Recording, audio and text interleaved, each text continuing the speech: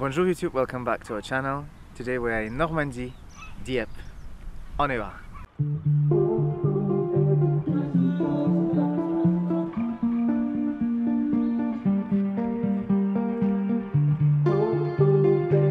Now we are waiting for the train. In 40 minutes we will depart. I never been to Dieppe. We couldn't find so many videos on YouTube either. Hopefully we will make a good one.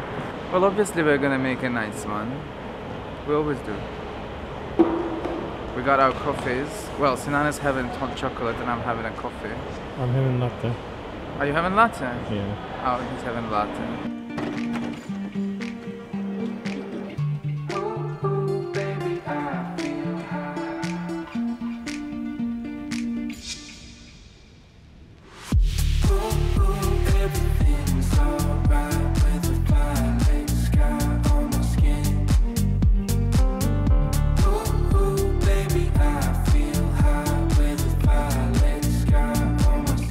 We have a little stopover in Rouen. We will arrive in Dieppe in 40 minutes, I believe.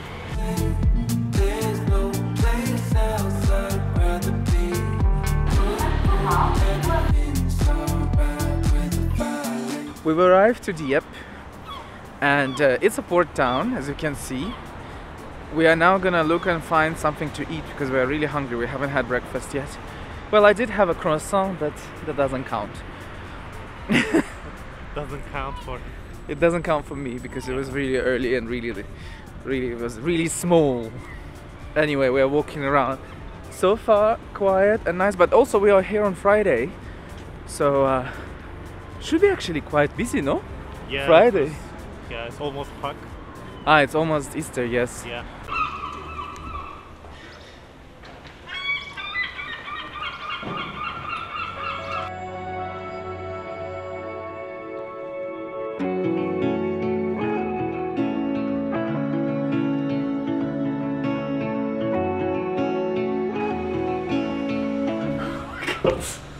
It's so narrow. I don't know where we are actually.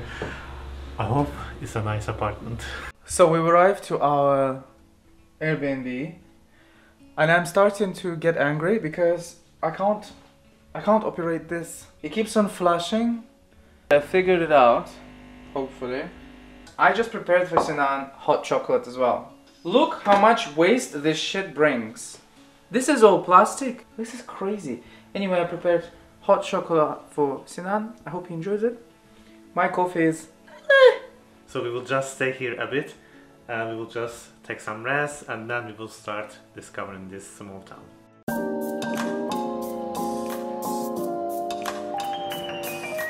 So this is Port de Tourelle. It was built in the 11th century and from the 15th to 19th century it was actually used as a prison. This is the only gate, port, of the 7th gates that were around Dieppe that remains to our day. I just learned that Louis XIV sent more than 700 women to Canada, Quebec to populate the country. Canada back then was called Nouvelle France, New France, and so just to increase the population, the king sent 700 women, and those women were called daughters of king. They have a good responsibility to increase the population. I don't know, I find it very strange and funny at the same time. So yeah.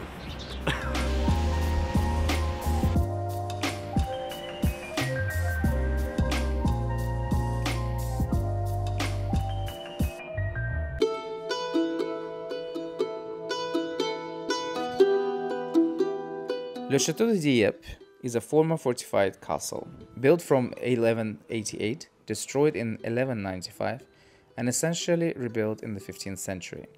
The exact origin of the chateau is confusing. It was certainly built by Henry II Plantagenet, then Richard Coeur de Lion, and destroyed by Philippe Auguste in 1195. The death of the regent Bedford, John of Lancaster, on September 14, 1435 gave the Normands the opportunity to revolt. On October 28, a gang leader, Charles Desmarais, stormed the city and freed it from the English occupation. The peasants rose up, leading to the liberation of Fécamp and Harfleur. An English response followed. The peasants were massacred and the towns taken over with the exception of Harfleur, which resisted until 1447, and in Dieppe, its governor de Marais obtained authorization to enlarge the place and rebuild a powerful fortress. Once peace returned, the fortress served as a residence for governors who reinforced it throughout the 16th and 17th centuries. In 1650, the Duchess of Longueville, Anne Geneviève de Bourbon-Condé, wife of the Duke of Orléans, gathered the rebellious lords at the Château, trying in vain to raise Normandy before having to bend before the royal army. From 1870, the city became an important seaside and tourist destination. In 1903, the city bought the building.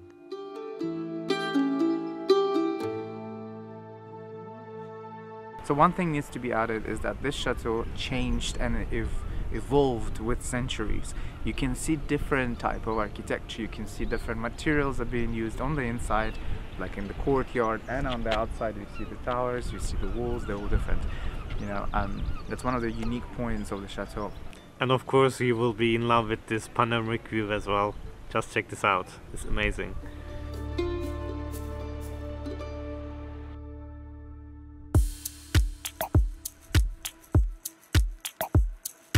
In the 20th century, early 20th century, the city became super popular for its shoreline and the resorts that they built. They don't exist anymore because of the wars, but before, people used to come here to treat themselves. They used to swim in the sea, they used to use this whole natural richness that this city has to heal themselves physically and mentally as well. Some of the practices even included throwing the patient onto the breaking waves, and because of the cold and the sudden shock, people felt like they were healed. I don't know if it would heal me, but you know, it healed them apparently. And Dieppe was the first shoreline resort city in France.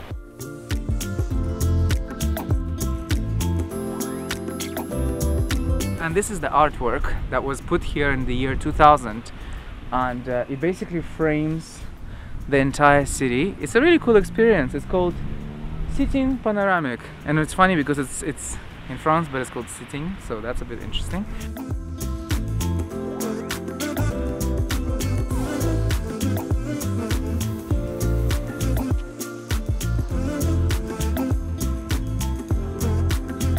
So during the Louis XIV, these buildings behind me were all built at the same time, because the centre-ville around the church actually burned down. There was a huge fire, and the buildings had to be rebuilt, but they were rebuilt in a different style, the one that you see here, and it kind of has a touch of Parisian type of feel, you know.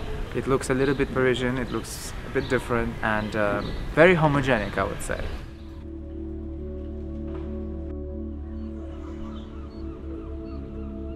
So this is Église Saint-Jacques, and it's 800 years old. It's a perfect example of Renaissance Gothic architecture as well. Frankly, it looks like it's fallen apart in some places.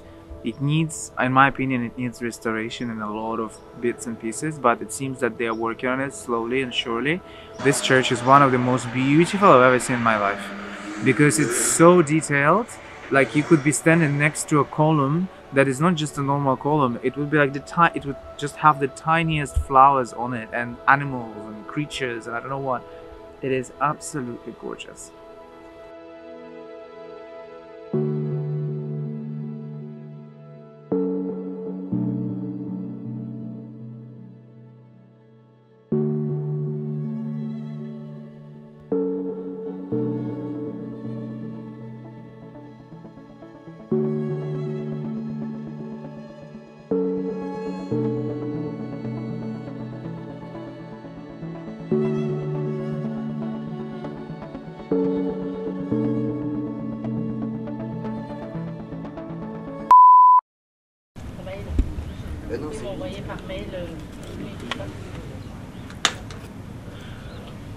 Happy? I'm very happy.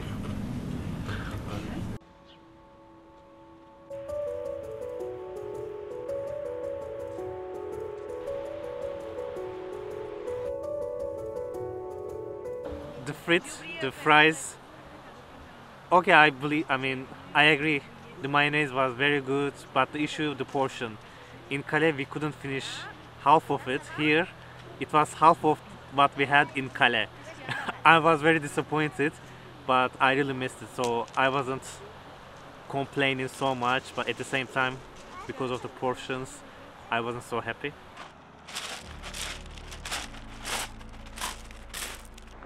I just love coming to the sea. You know, it's like a therapy thing, you know, I always keep on saying that, and it's like a regular thing now on our channel. Whenever we come to the sea, I always have to do a little monologue on the beach. I love Dieppe so far. It's been really nice, it's been so calm, it's chilled out. There are quite a bit of things to see. The cliffs are just gorgeous. And you know what the best part is? Not so many tourists. So it's really nice. And it's not expensive as well. We got this amazing Airbnb for like, I think it was like 70, you can't see my face. It was like 75 euros a night with all the charges and everything. And it's got a sea view. So it's really nice apartment. And it's right in the centre-ville. It's gorgeous here. It's absolutely beautiful. I love it. We're gonna go and discover the other side of the town, because the town is basically divided into two by the port. But we'll have to do it tomorrow. We didn't want to go to the chapel today because it will be closed. It's already almost 7 p.m. so the chapel is not going to be open at this time. I love this place. It's beautiful. It's so beautiful. I keep on saying that. Okay. It's beautiful. They say that the sunsets are gorgeous here as well, so hopefully we'll capture that.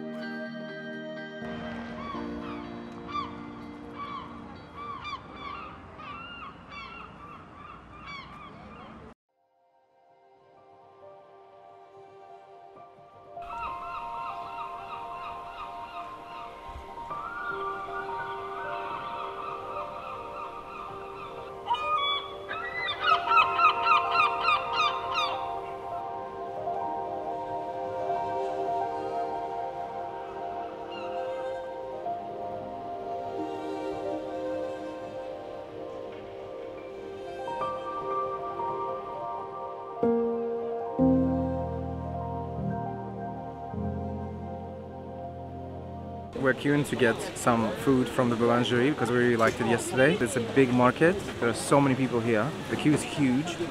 And the funny thing is that we are standing right next to a chicken grill place. It stinks. And Sinan is like, I'm not breathing, I'm not breathing. I love this marché though, the open market is beautiful. You can find anything here. Clothes, food, you know, drinks, soaps and stuff like that. It's just amazing.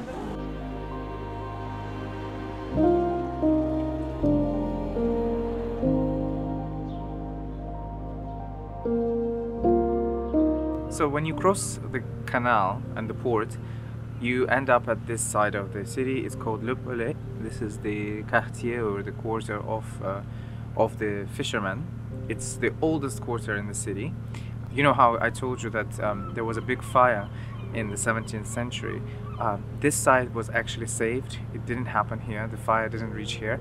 So the buildings actually remained, and a lot of houses here are very, very old. You go through this area to get to the chapel. It's very beautiful here.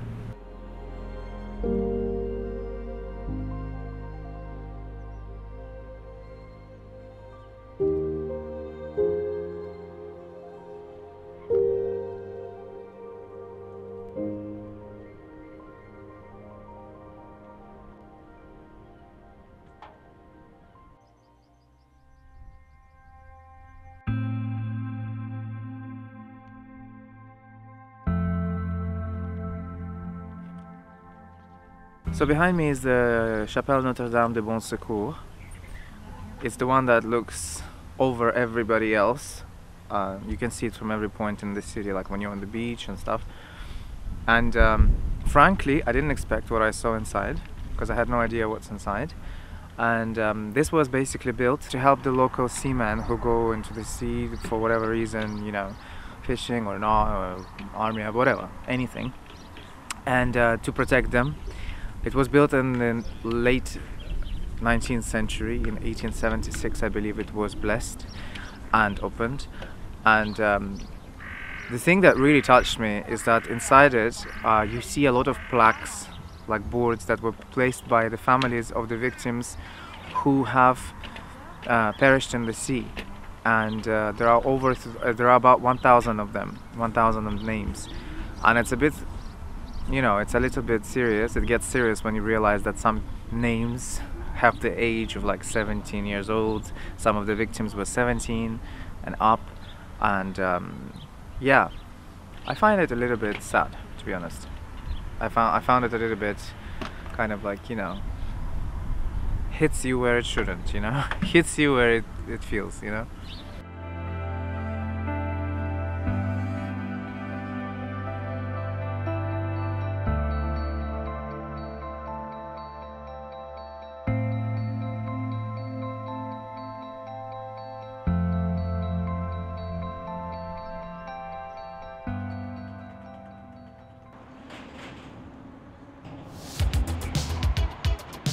So we were just crossing the bridge and the barrier started closing down and we were rushing to make it to on the other side because we have a train to catch.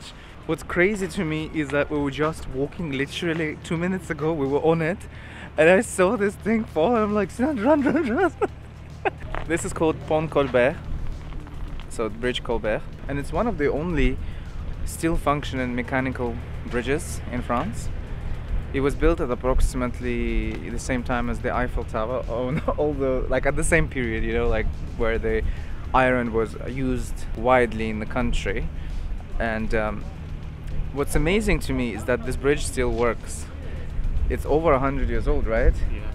And it still works, and it makes no sound. It was so creepy. We were walking on it. I couldn't hear anything. Yeah, no, because there's a tableau. Yeah, there is like a signage, right? Yeah, saying when you hear this sound, please evacuate. But we couldn't hear anything. There was no sound. There was no sound. Yeah. So we thankfully made it. Yes. And, yeah. I don't know if they would just remove if we were on it. I don't think so because there are two towers. So I'm sure there are people watching the tower and watching the bridge. So if someone is on it, they wouldn't move, I believe. I hope. Know.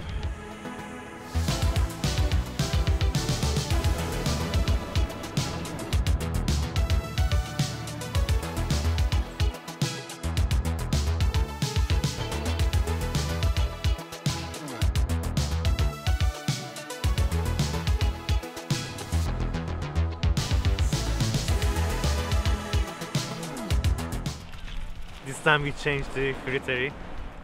It turned out to be bigger portion. So we are just enjoying this fruitery, the fries, with this amazing view. So I don't need anything else at the moment.